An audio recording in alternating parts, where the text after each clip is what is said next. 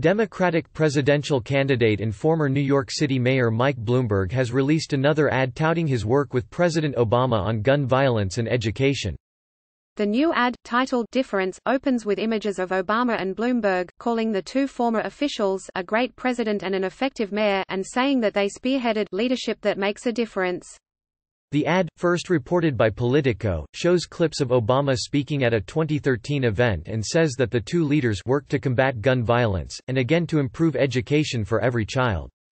Quote, "He's been a leader throughout the country for the past 12 years, Mr. Michael Bloomberg is here," Obama says. "And I want to thank the mayor of this great city, Mayor Bloomberg, for his extraordinary leadership. And I share your determination to bring this country together to finally make progress for the American people," Obama is heard saying over images of Bloomberg addressing supporters, leading a campaign rally and more. The ad ends with a photo of Obama and Bloomberg with the caption, "Mike will get it done." Obama has not yet endorsed a 2020 Democratic candidate for president.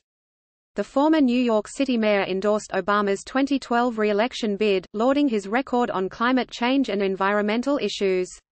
The two worked together on gun control reform following the Sandy Hook Elementary School shooting that left 26 people dead.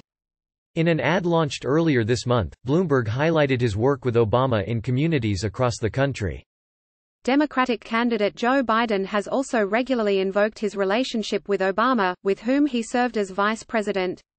Biden said in an interview earlier this month that he did not need Obama's endorsement because "everyone knows I'm close with him."